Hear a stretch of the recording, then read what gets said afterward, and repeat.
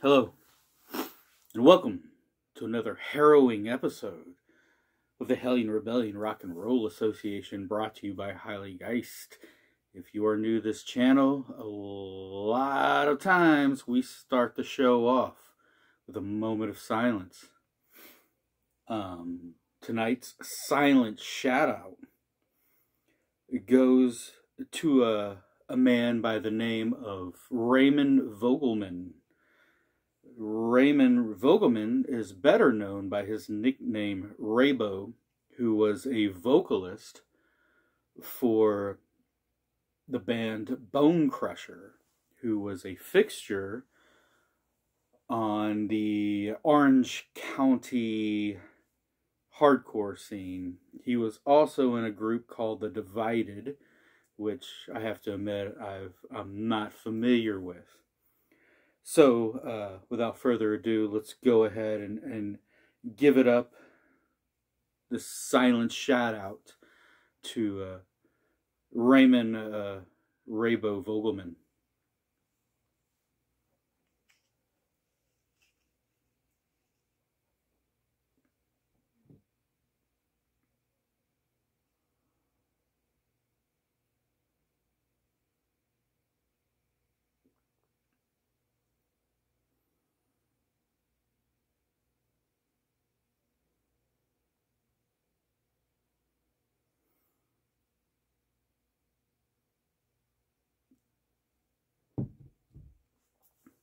Okay. May Raybo find the windows unbarred inside of the hallowed halls of rock and roll Valhalla. To keep with the California motif, tonight we're going all the way to East Bay, to the town of Berkeley, California, which I believe is right outside of San Francisco, to bring you a band who popped up in 1978 called Psychotic Pineapple.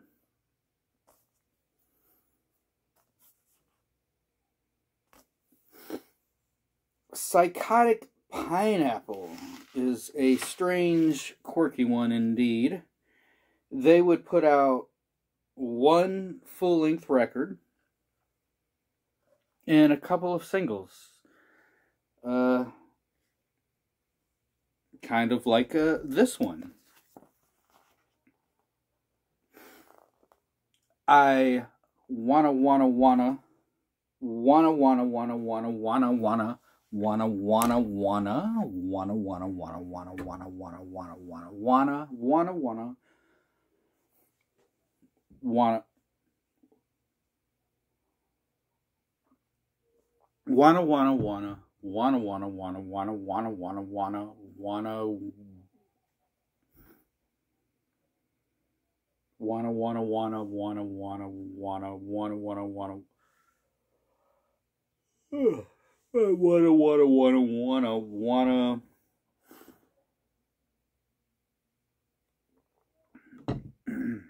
get rid of you. Oh. It was wanna get rid of you. I forgot 3 wannas in there. Psychotic Pineapple was sort of a surrealistic garage kind of thing. If I were to compare them to any band, it would probably be the Dickies.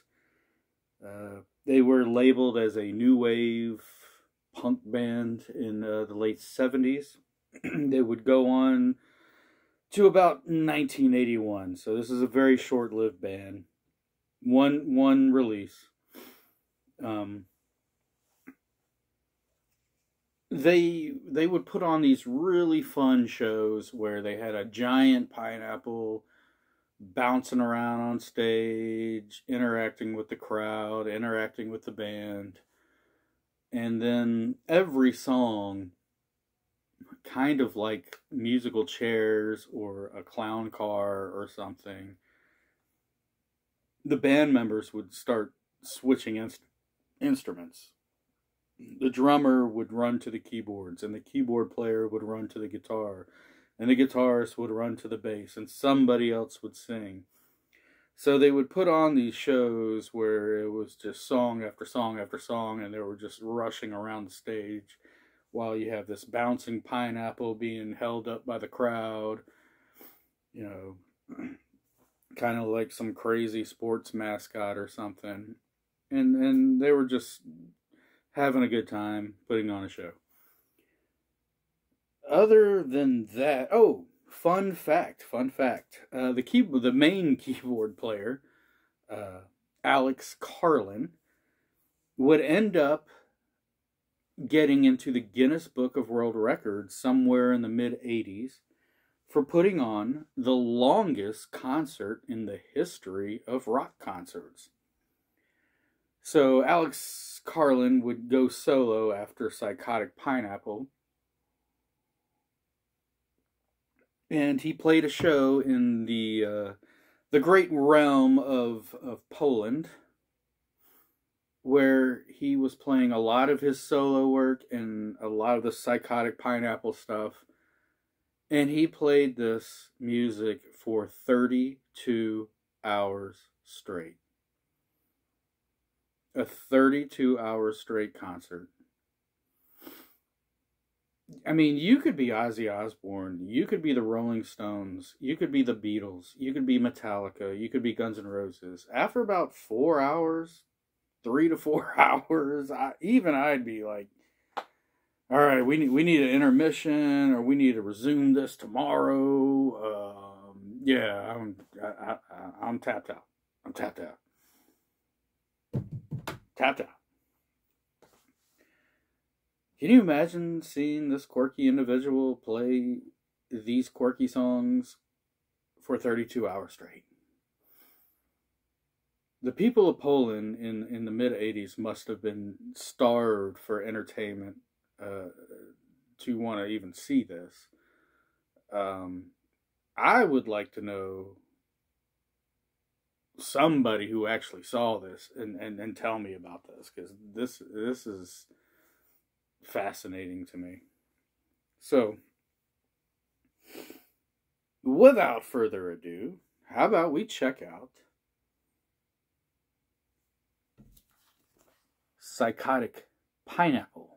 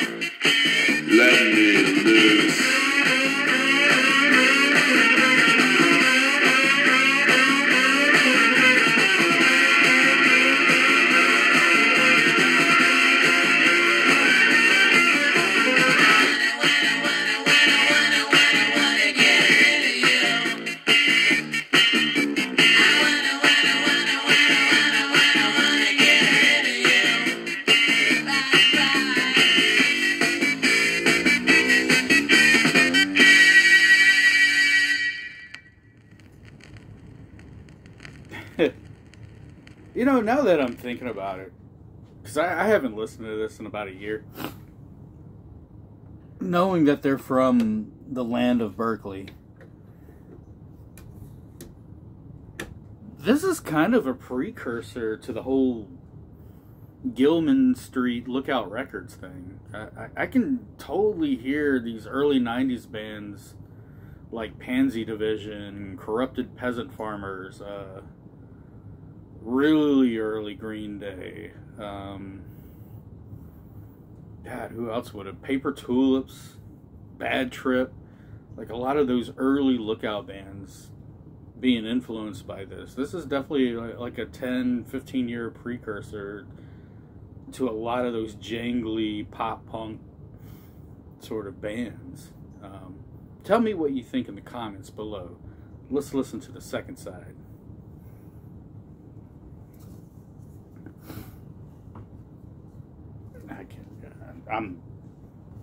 I'm no Muppet Master.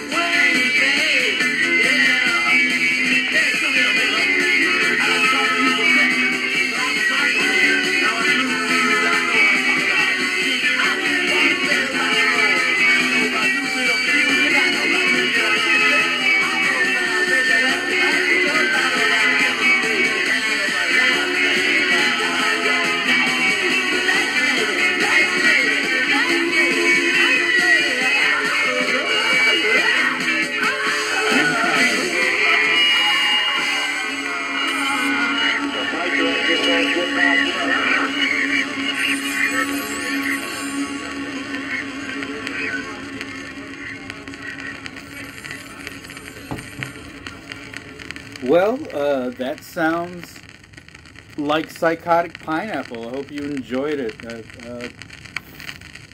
Sometimes you got to get down with the freak beat. Kind of wonder what these guys are doing these days. It'd be kind of cool to see them put out another Psychotic Pineapple record after 40 years or whatever. But okay. Hope everybody's doing well. Remember to reduce, reuse, and recycle. And I will see you next time. Peace and love.